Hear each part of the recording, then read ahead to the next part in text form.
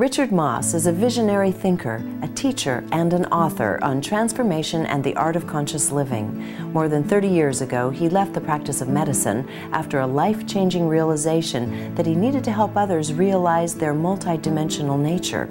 This, he says, is the key to letting go of our burden of negativity and suffering. People around the world have benefited from his work, where they learn holistically with their mind, body, and feelings. Most of us, however, tend to live split between two worlds of mind, neither aware of the other. Yes, that to me is it's the cosmic joke.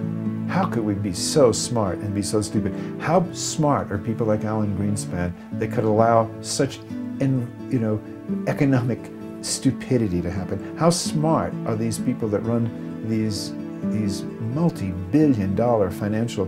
Bear Stearns just collapsed, right? I mean, these people are supposedly smart, the brightest of the bright. You want to know how bright they are? They are the brightest of the bright, but they're like a horse with blinkers on. They're walking along like this, and they're super bright, but they're looking at 1/1,000,000th of the picture.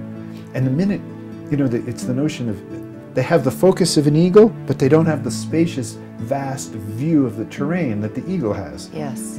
They think of themselves as eagles soaring above the society, worth millions a year for their intelligence, and they don't have a view of the world in its integrity, a view of connectedness, a view of belonging, because they wouldn't choose to act the way they do in service to their own organizations if they had a spacious mind. They have a focused mind, a trained mind, a narrow mind, and they're rewarded for it. They get wealthy. They have the best of the best. They can stay on task. And some of them are wonderful people.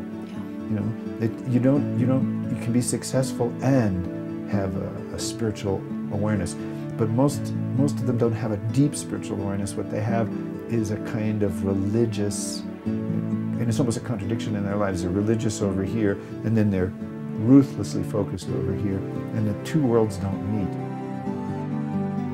This is an incredibly lucid, must-see video. For the full interview, go to ConsciousMediaNetwork.com.